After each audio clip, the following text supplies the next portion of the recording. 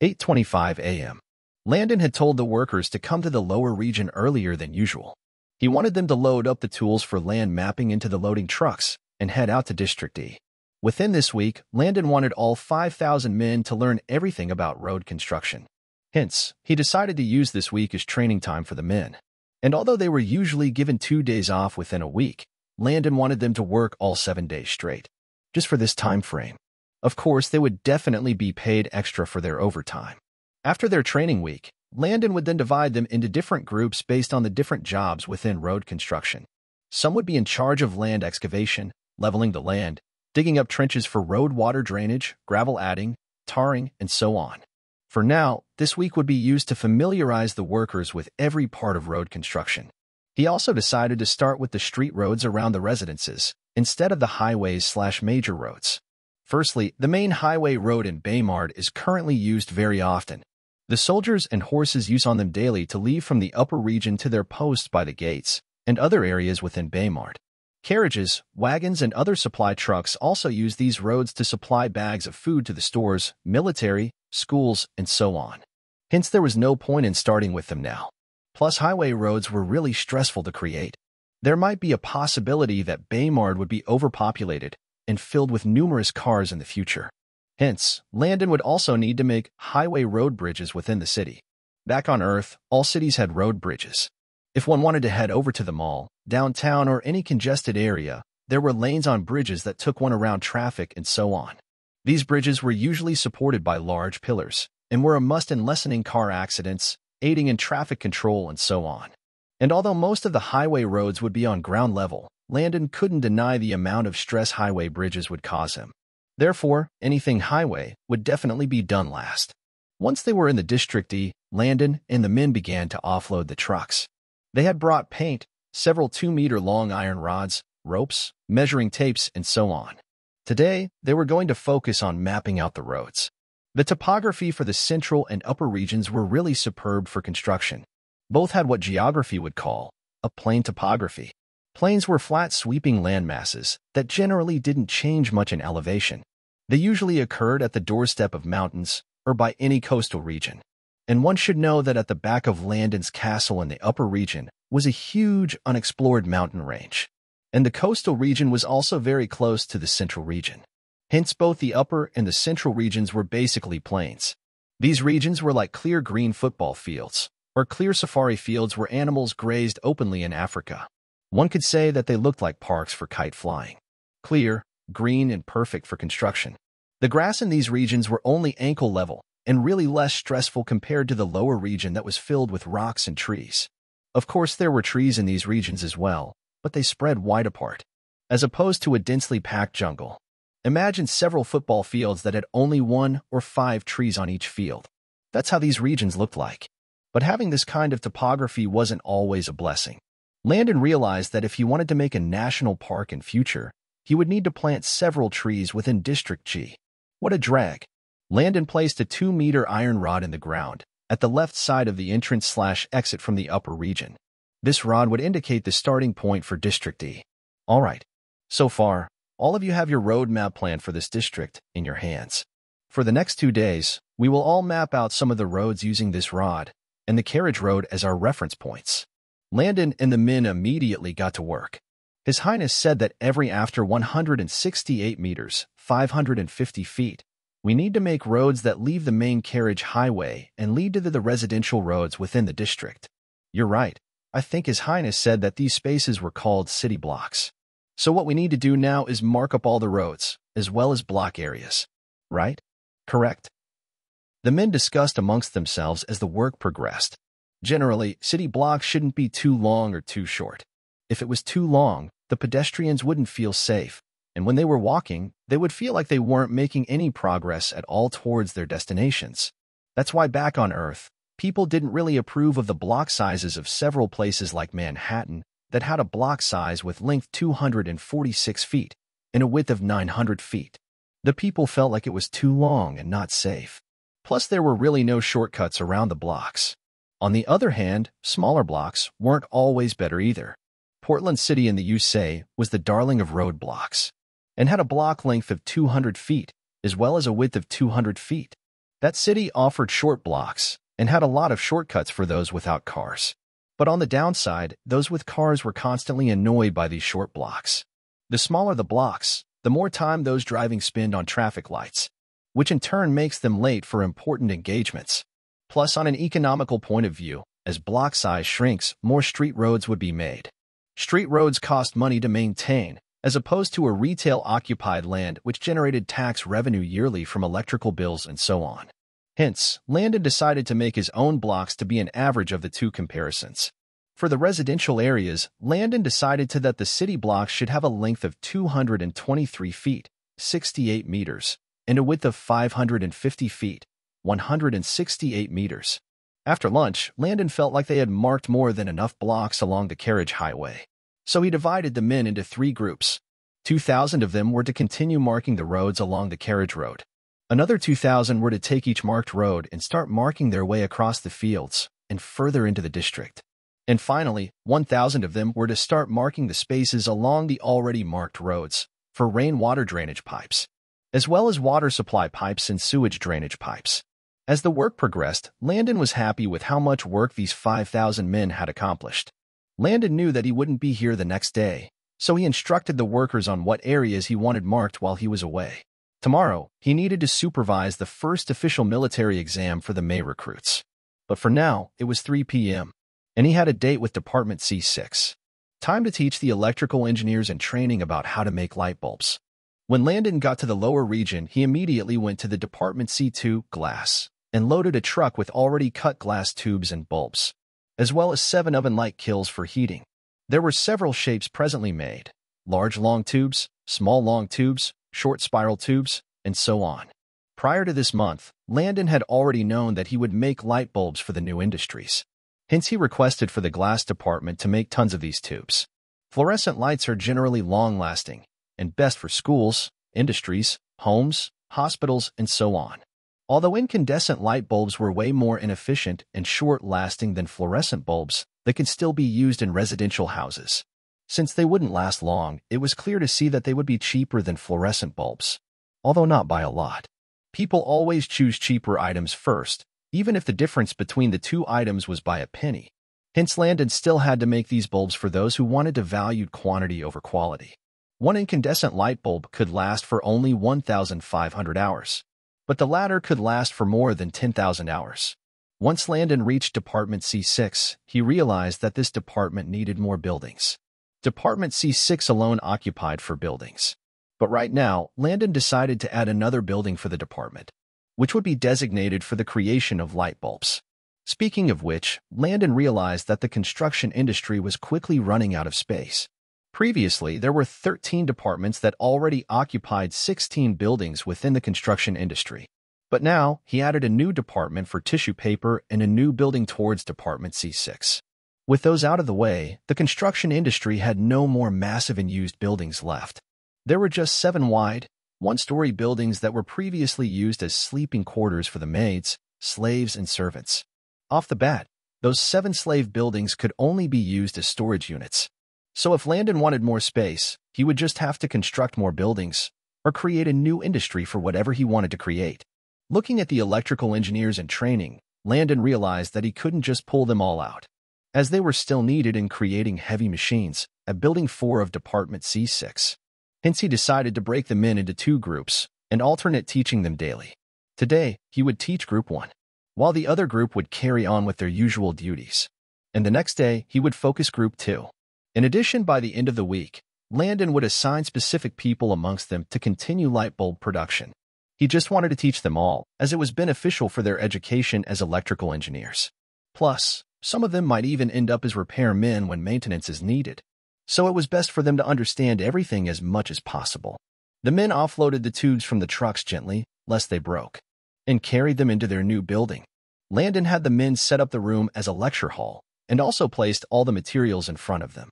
Today, we'll create long fluorescent light tubes, and the day after that, I'll show you all how to make compact fluorescent bulbs. And later on, we'll make incandescent bulbs as well. In addition, next month, I will continue on by teaching you all how to create halogen and LED light bulbs. But for this month, let's concentrate on the first 3, fluorescent tubes, fluorescent bulbs, and incandescent bulbs. Speaking of which, Landon couldn't wait to make LED lights. Those ones could last for more than 50,000 hours and were widely used back on Earth by 80% of all the industries, schools, and so on. Those ones took time to make, hence Landon postponed them for next month. The men wore their safety wear, and they sat in the classroom quietly. Question: for electricity to work, what do we need? Immediately, several hands were raised at once. Landon smiled. For the past 3 months, every Saturday was used as lecture day. Landon would teach them for 3 hours and give them weekly assignments to complete. Yes, Christopher. A young man in his early 20s got up instantly. There needs to be a supply of electric charges, some form of push to move the charges, and a pathway to carry the charges. Correct. Everyone clapped. Usually what push system is used in electricity? Cathode-anode push system. The cathode is positively charged and the anode is negatively charged, making the electrons flow freely between 2 points. Another answered. What are the types of current flow? Static. Someone answered. Good guess. But no, that is a type of electricity. What I asked for was the current flow. Who else? AC and DC. That's alternating and direct current flow. Correct. Now hold the larger glass tube in front of you all and let's begin. Each person held the large glass tube in front of them and followed Landon's lead. Landon took out his own glass tube and passed white phosphor liquid through the clear transparent tube, instantly coating it white. Phosphor was a chemical that could cause the bulbs to basically glow brightly. This kind of glow could be green, pink, white, blue, and so on. After the workers had their own tubes coated, they immediately started taking notes on the importance of phosphor coating. Landon then went on to the next phase. It was time to start with the internal workings of the bulbs, specifically the electrical components. Landon took coiled tungsten wires and placed them at both ends of a smaller glass tube that was on his table. The mouth of smaller tube was heated so as to melt the glass around the tungsten wire, hence forming a glass mold around the wire. As the lecture progressed, the men began to note the importance of other coating chemicals like barium that was used along the wire. At the end, tubes were filled with mercury, argon, and nitrogen gases, as well as other important tube components. These gases all had different uses. Like argon, that is useful for extending the lifespan of the light tubes. At the end of the day, Baymard had successfully created their first batch of fluorescent tubes. 8:45 a.m. The morning dew could be seen dancing on the grass as the bright golden rays of sun shone on the fields. Within the military grounds, several men stood at attention on the fields as they anxiously waited for the examinations to begin. The military examination was a week-long one. Day 1, separate theory exams on military rules, weapons, safety, and Pino grammar. Day 2, physical exam on physical combat and gunfiring. Day 3, theory on scenario questions which were still based on war tactics, code of ethics, and military sign language. Day 4, separate theory exams on geography, land mapping, first aid, and mathematics. Day 5, obstacle course, push-ups, frog jumps, and so on. Day 6, sword fighting and cannon firing. Day 7, rock climbing. Generally, the theory exam was 50% of the final exam, and the physical was also 50%. Today was the second day for the exams, and also the only day that Landon had to supervise the examination. All physical exam marking sheets graded the recruits based on bravery, task completion, perseverance, knowledge, strength, flexibility, and so on. Mustafa was standing nervously on the exam ground with his friends. Although he was sure that he was ready, a part of him couldn't calm down. He felt butterflies all over his tummy and couldn't help but tap his boots as he waited. He looked at his friend, who in turn kept staring at the ground while being lost in thought. Everyone was nervous. Once Mustafa saw His Highness Landon, he knew that it was finally time. Landon, Lucius, the major generals, captains, and the rest of the warrant soldiers who were also supervising the exam walked towards the field. Once the recruits saw Landon, they knelt down and gave him their.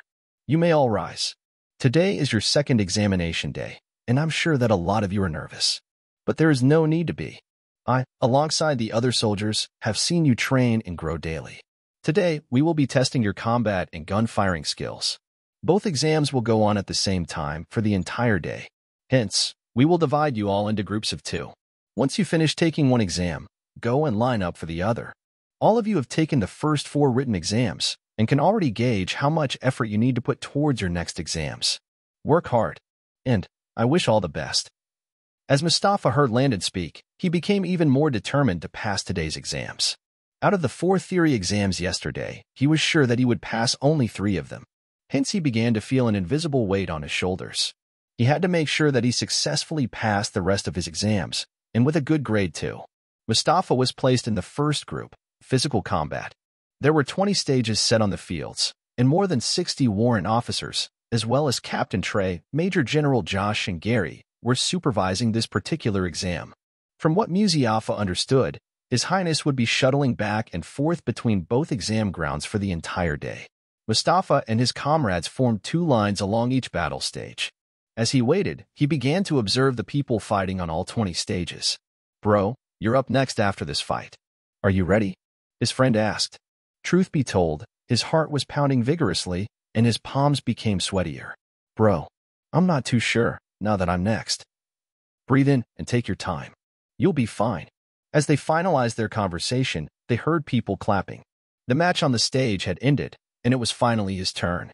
The rules of the battle were simple: successfully kick the other person off the stage before 7 minutes elapsed.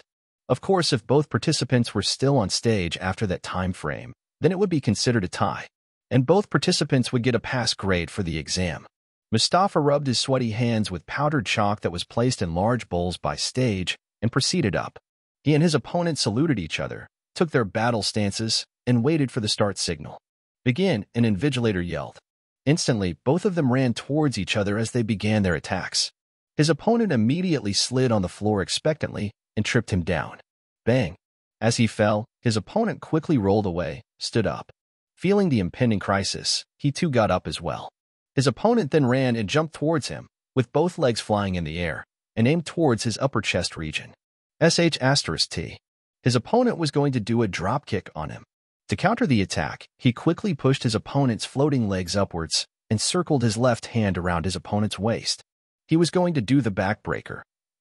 He instantly dropped to the floor in a kneeling position and hit his opponent's back against his knees. "Ah!" his opponent cried. The fight went on, and when it was almost 7 minutes straight, he was literally rolled out of the stage by his opponent. He felt like crying. He had really lost. Just a few seconds more, and he would have qualified for a tie with his opponent. Why was he so unlucky? Although he lost, he didn't hold any grudge towards his opponent. He was actually surprised that he had held on that long with a fighting monster like that. His opponent had far superior fighting skills than he did. Hence, losing to him didn't take his dignity away as a soldier. "Hi, I'm George. Honestly, you gave me a hard time up there. I think that we are pretty much even in strength." Mustafa turned around and saw his opponent whom he had lost to. He smiled. He knew that George was just saying all this so as to cheer him up. After all, he had lost. "Nah, I think you have better battle sense and know more fighting moves than I do. Speaking of which, how come your brainbuster move is better than mine?" They chatted as they made their way towards the other examination ground. Mustafa thought that he had failed that particular exam, but what he didn't know was that most of the examiners had given him a good score.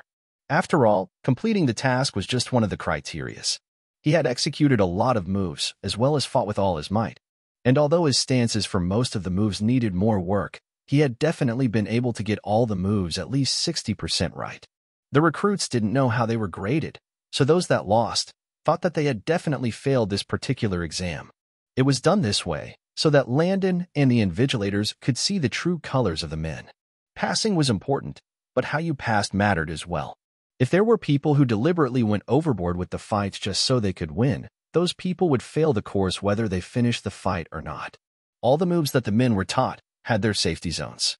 When using these moves on comrades, the men were to attack the body zones that wouldn't leave any permanent or serious injury to their opponents. If anyone intentionally broke her comrade's spine, neck, or body parts, they would be expelled from the military ASAP. But if it was accidental, then they only get a probation period to reflect on their actions. Everything in the world was dangerous had its safety zones. Working in a chemical lab, hospital, or even driving was dangerous. But if done safely, then there would be nothing to worry about. But if someone intentionally blinded a coworker with chemicals, or gave the wrong drug prescription, or even killed someone while driving, then they had to take accountability for their actions. Even if it was a mistake, they would still be held responsible to some degree. In boxing, karate, or even wrestling, if a person broke another's jaw, spinal cord, or shattered his opponent's ribs. They might be suspended or even banned for life. Every profession had its safety zones, and the military was no exception. All the men had been taught on safety right from the get-go, so Landon wasn't going to pardon anyone. It's either expulsion or probation. But when the men were attacking enemies, TSK, they could do whatever they wanted. At that point, even if they broke their enemy's nostrils, neck, or even fingers, Landon wouldn't give two Fs about the whole scenario. That was the only time that he would allow them to run rampant. The exam progressed, and finally, it was the end of another beautiful day for Landon, and the end of another hellish examination day for the recruits. On the previous day that Landon had supervised the military exam, the construction workers had continued on marking the roads and had also marked each residential home on the blocks. Today was dedicated towards excavating the marked roads, digging up space for rainwater drainage, water supply, central heating, and sewage pipes. If rainwater or melted snow wasn't drained, the roads and sidewalk pavements would become flooded. When that happened, the pavement grade would definitely decrease, as well as the lifespan of the pavement. The central heating pipeline, on the other hand, ensured that all buildings and houses were properly heated during the winter. It would also provide ventilation and air conditioning to all buildings within Baymart. All four pipelines, rain, sewage, clean water, and central heating, would be placed under the roads. Underneath the left lane of the road would be the sewer pipeline, as well as the water supply pipeline. And below the right lane of the road would be the rainwater drainage pipeline. As for the central heating pipeline, it would be placed underneath the center of the road. Just like how it was done back on Earth, all four pipelines were placed underneath the road and buried at different depths. In the case of a single-lane road, all pipelines would still be placed underground, but their pipe sizes would be much smaller compared to that of a 2 or even a 6-lane road. For rainwater drainage, the sidewalks along the roads would have what was usually called a catch basin. These basins would be placed periodically on both sides of the road, underneath the sidewalks. After a certain distance, a catch basin would be seen draining the water away from the roads. Their job was to gather all the water on the sides of the road and pipe it to the main pipeline directly underneath the roads. All street rainwater pipelines would lead to all highway pipelines and travel down towards the coastal region, particularly District K. At this point, Landon had realized that he needed to build a mini-estate that would focus on filtering out dirt from the water before it went to the ocean. Roadside water drains could sometimes catch cans, plastic wraps, banana peelings, oil spills from cars, coins, and so on. With all this happening, the ecosystem and marine life had to be protected. Plus, he didn't want all those bottles, plastic wraps, and cans to wash up the shores of Baymart. It was just not beach sexy. Hence, before the water went into the ocean, it needed to pass through a filtering plant. District K was a great location for the filtration plant.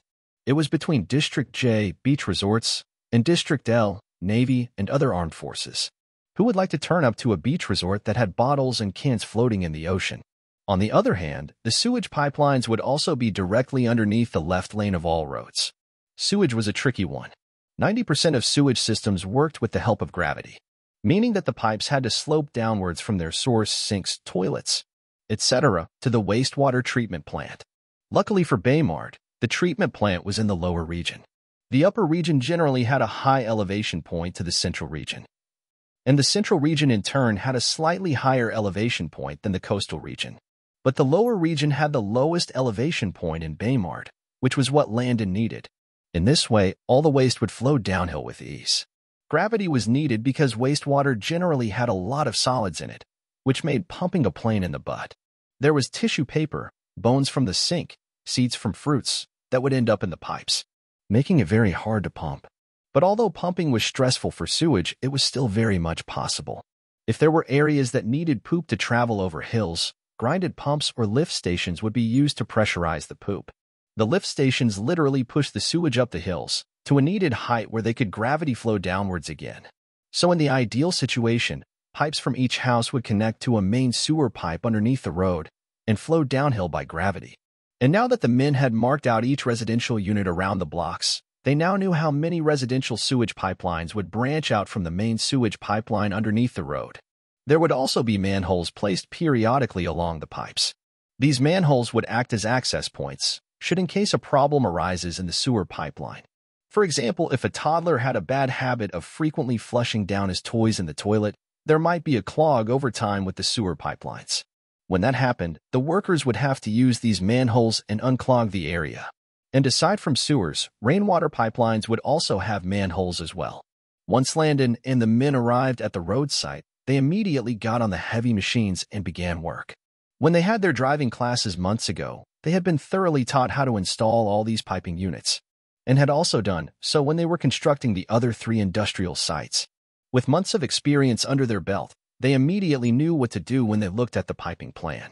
And for the next 3 days, some people used excavators to dig up the ground. Others placed the pipes with the help of drag lines and other heavy machines.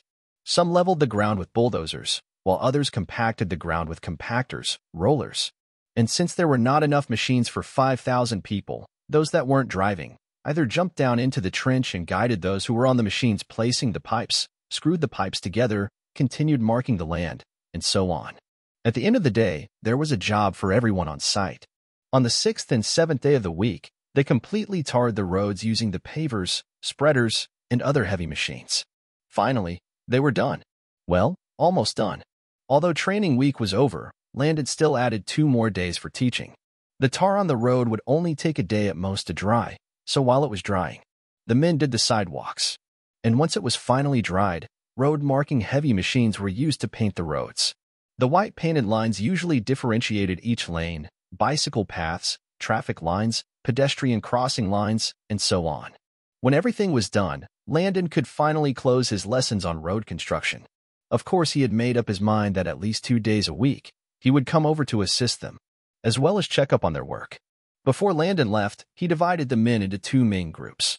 The first group would continue working on the residential roads within District E, while Group 2 would start installing the main highway pipelines and connecting them to the coastal or lower regions.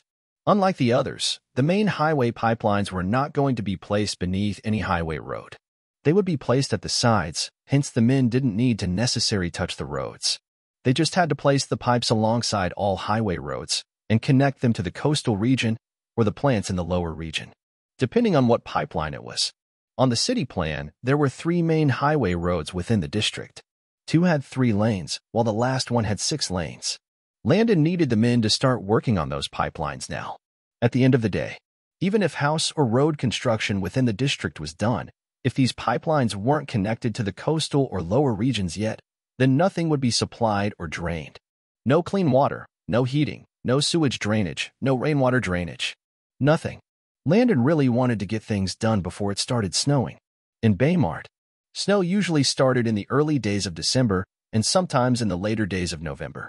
Landon's plan was to get the original Baymart citizens all housed up before then. And at that time, all these features needed to be fully installed and working within in their homes. Right now, Landon really wanted to finish this housing mission. But he also knew that Baymart's housing plans couldn't be rushed either. For the system's mission to be completed, he needed to successfully house all the original citizens of Baymart. Long story short, time was money, and he needed the citizens to be safe for the winter. Hence, those pipelines needed to be installed ASAP. While Landon jumped from one industry to the other, the royals and nobles in the capital were perplexed over the lateness of one particular noble. Everyone just had one question in mind. Where the hell was City Lord Shannon? Royal Palace, capital of Arcadina. Over the past week, all those involved with the border war had finally arrived at the capital. All except one. Everyone was puzzled about what could have delayed the mighty war god. King Barn, his 3 sons, some court ministers, and the city lords that would participate in the upcoming border war were gathered around the throne room. In 4 more days, all the men would be heading out towards the border cities that had been conquered by the Deiferous Knights. There were currently 5 groups dedicated for taking back each border city. And each group had 1 commander and 3 generals for the war. In some groups, the princes would act as commanders and have the other city lords within their group act as generals. And in others, a city lord was appointed to act as commander. The men had positive attitudes towards this war. They felt that they were more in number compared to their enemies. With each man having at least 5,000 knights under his command, victory was definitely assured. All through the day, they had been going over their battle plans and strategy. And now that their meeting was coming to an end, something had to be said about City Lord Shannon. You're sure that you had previously sent out my orders?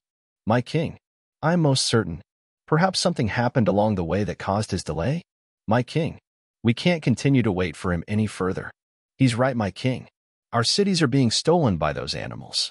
My king, may I suggest that we replace City Lord Shannon with someone else who's currently residing within the capital? Alec Barn fell silent for a while. The whole charade made him feel uncomfortable. Whenever there was an important battle taking place, it was usually Shannon who arrived earlier than others. This was really puzzling. Why hadn't he shown up yet? As City Lord Shannon was popularly known within the capital, many young knights looked up to him for his strength. They had heard of his amazing battle skills and the amazing wars that he had fought alongside King Barn back in the days. Although the people in the capital feared King Barn, they had loads of respect for City Lord Shannon. In their mind, he should have been their king instead of Alec. Actually, the people were simple-minded and would generally prefer anyone who was kinder to them and better than Alec Barn. In addition, because of the way the people thought of Shannon, Shannon himself had been planning to dethrone Alec ages ago. That was until he died at Landon's hands. He had planned the whole scenario with his eldest son Martyr. Martyr was to get close to the royal princesses as well as gradually gain the support of the people. He himself was to gather his forces slowly, and even by some of the knights in the royal castle. He had planned to make a deal with Alec's personal guards, who in turn were to poison or aid him in killing Alec. Everything was going as planned. Up until he met Landon. He had ended up dying at the hands of his enemy's bastard son. And as he died, he couldn't help but feel resentful. Couldn't he have at least died at the hands of Alec, the crown prince, or someone important? As a person of great status, wasn't it a stain to his name if people heard that he was defeated by sickly bastard? People went down in history as war heroes, but no. He just had to end up being a stepping stone for the bastard. Alec Barn had always known of the people's thoughts about Shannon. Ever since they were still knights training at the Knight Academy, Shannon had always had a better image in the capital compared to him. Shannon was very charismatic, gentle, and kind to all the ladies and nobles around. The stupid people in the capital actually believed that bullshit acting of his. Alec didn't blame Shannon at all for his acting. Power play was indeed about keeping up appearances. In this day and age, those who acted like White Lotus, heroes, and so on, easily won the hearts of the people. The people were sheep that needed a shepherd to guide them. They only listened and obeyed. And if anyone could convince them, then they could even give up their lives for that particular shepherd. Truly a stupid bunch. Alec himself used to pretend while he was in the academy. But after he killed his family, who would stand in his way again? He had become king and was the lawmaker. Who did he need to keep on airs with? Alec knew that Shannon wasn't as pure as he would like the people in the capital to believe. In the western regions, Shannon was known as Blood Knight. Over there, the people were completely frightened by Shannon. He acted like a bandit and did whatever he wanted, whenever he wanted to. He killed sometimes for fun and tortured innocent people when things didn't go his way. This was a man who had reportedly killed 3 of his wives once. He had burned villages down just because he missed the sight of blood or whenever he was enraged. Shannon also had one of the largest harems in the entire empire. He had kidnapped and raped countless women ever since he became city lord. Some of these women were stolen from their husbands and families. The sad part of it all was that some had their husbands and children burnt or buried alive, since Shannon didn't want his new wives to miss their old families. The thought of another man having anything to do with his wives completely irked him. Hence he went after their families, towns, or villages. When Alec was king, he immediately shipped Shannon out to the western regions, which had the worst conditions within the empire. He also stationed several nobles around the western region to monitor Shannon's movements. If Shannon was seen making his way to the capital, secret messengers would be sent to deliver messages to Alec. But after 15 years, nothing had happened. Hence Alec dropped his guard down. But for some reason over the recent years, he had been getting overly suspicious of Shannon. Shannon would now frequently make trips to the capital, and would also do things that garnered support from the peasants. He had decided to use this war as an opportunity to kill Shannon. The other city lords within Shannon's team were supposed to team up and kill him after they had won the border war. But now, Shannon hadn't showed up yet. Did he know of their plans way beforehand? Was he planning a revolt? Alec's mind was racing back and forth. It was indeed the perfect time to revolt. The princes were all leaving, and most of his strongest city lords would join them as well. Did Shannon build up his forces in secret? And if so, how many men did he really have under his command? Although there were still barons and ministers in the capital who had their own armies, how could Alec be sure that they wouldn't stab him in the back as well? None of them really cared for him, and would even be pleased if he actually died. Plus, even with his personal army, he couldn't guarantee his win since he didn't know how many men his enemy had. For the first time in his life, he began to regret his decision of ruling the people with fear. Shannon, oh Shannon. Are you really going to bite the hand that fed you? Alec raised his right hand up in the air, and the room became silent. They had been talking and arguing about who would be the new commander for Shannon's team. Since City Lord Shannon isn't here right now, City Lord Campbell will take over his position as commander. Also, Baron Eunice within the capital will join the group, so as to even out the members between each group. Alec then turned to two of the guards at his side and issued out a command. This chapter's initial release occurred on the N0v3L1 site. Get Shannon's son, Martyr, to see me at once.